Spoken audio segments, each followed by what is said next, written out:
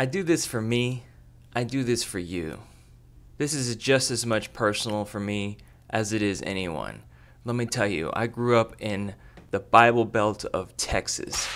Religion was practically shoved in my face since I was a child, as I've mentioned before, but it was everywhere around me. Some of the world's biggest mega churches are in Texas and in the general South.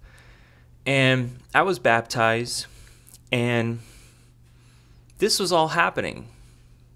We knew about climate change since the 70s, but we even further knew that it was getting worse, let's say in the 2000s. And yet, it was business as usual.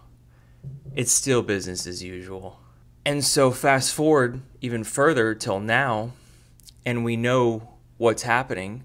It's evident all around us. And yet, people still persist to believe whatever they want to believe. It's really just a sad joke, because I'll send this information to people. I will have a conversation about climate change. They ask me if I believe in God. We exchange numbers. I send them the most prominent information related to climate change at the moment to them. And I've been ghosted 2, 3, 4, 5, 10 times. People are in so much denial, they can't even handle it.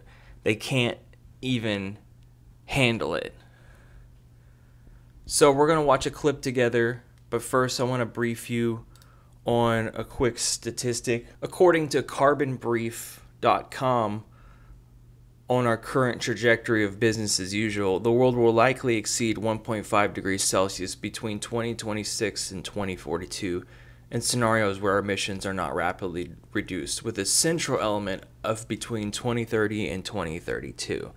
And I'm not certain whether they're including the 64 self-reinforcing feedback loops, or volcanoes erupting, or nuclear war, or any other things that can contribute much more, or the Arctic melting to climate change. And those are just to name a few.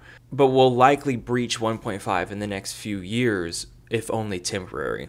The 2C threshold will likely be exceeded between 2034 and 2052. So with the median year of 2043. So what this is telling you is that what that means in layman's terms is you have a tumor, and right now you're experiencing body aches, heart palpitations, headaches, just the usual kind of stuff, but it's a little bit more intense. You know something's wrong. But pretty soon we're about to go into straight paralysis. We're about to be incapacitated. You're waiting for a train. You know where you hope this train will take you. But you can't know for sure. Yet it doesn't matter. So let's see what our other leaders, the ones that shoved things down my throat and fired me and never gave me a bonus on my efforts and ghosted me and all these lovely things that the virus such as us likes to do. Yeah, I'm a complete and utter atheist. I subscribe to the ideals in Buddhism, but I do not have the right to call myself a Buddhist. I like Vipassana meditation, and I like the Eightfold Way and the path, the way, the Dharma. I think those are excellent examples to live by. However, let's watch this clip together and see what our leaders think. Calling on the world's faithful to join the fight to solve the climate crisis. 40 religious leaders gathered at the Vatican on Monday to add their voice to the growing chorus calling for world leaders to take real action to tackle the crisis. The Catholic Pope, Pope Francis, called the meeting but preferred to let others speak.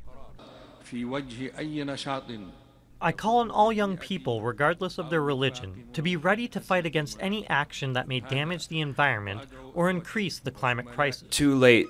The action's already been done for the past 50 years. And many spoke of the need to fuse our rational and spiritual sides. Oh yeah, we should have did that like 100 years ago. Faith and science, people of different faith, can transform fear in hope. anxiety in confidence, inaction into action. Others highlighted the responsibility religion confers on humanity.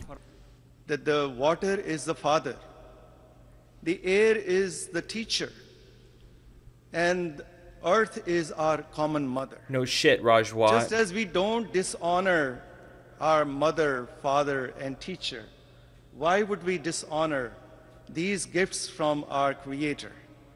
We must address the unequal economic systems and the human impacts of climate change. Though they aren't political leaders, the president of the upcoming UN Environmental Conference says they have an important role. There is a very unique voice that religious leaders have when they talk to other world leaders, the leaders of governments. No, and drive that, a big Escalade with your two kids and have a cross on the back of your scientific world to be your amplified, to tell world leaders vehicle. they have to act to protect our planet and our people. Throughout his papacy, Pope Francis has supported environmental action. In 2015, he published his second encyclical, Laudato Si, in which he called for swift and bold action to tackle the climate crisis. Last week, he virtually attended the Youth for Climate conference in Milan, backing the work of 400 young delegates as they drafted proposals for the UN summit. Meanwhile, outside conferences, a growing protest movement is adding its own pressure. A consensus has been building that real action must come out of the Scotland summit. And to that, we now have the support of the world's leading spiritual figures. Adam Rainey, Al Jazeera, Vatican City. Nope. Too late. It's just too goddamn late. It's pathetic. The amount of disappointment on my face. If you could feel the disappointment in me, you can literally bake a cake with it. There's so much energy in that. I don't know what I'm saying. So yeah, I just gotta wait and see it out in 2030. I have to see our world completely destabilize, and I can for all this pent up years of frustration and rage for religious people, I can go in their face finally, as if they've grinned in mine for so many years, just grinning in my face. I can go grin. Revenge is a great motivator, guys. If you've ever been in a relationship or job and you want to get back, use that energy. And yeah, you should use that energy too. Everyone with a fucking cross around their neck, walking around town, I want to fucking curb stomp you. That's how I feel. Okay, maybe I should get some rest. Thanks for all the subscribers. Stress out that like button. And go for a walk, maybe. I'll try to recycle today. Talk to you later. Bye. Because democracy basically means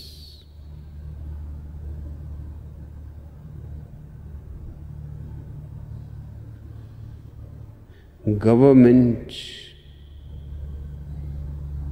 by the people, of the people, for the people. But the people are retarded.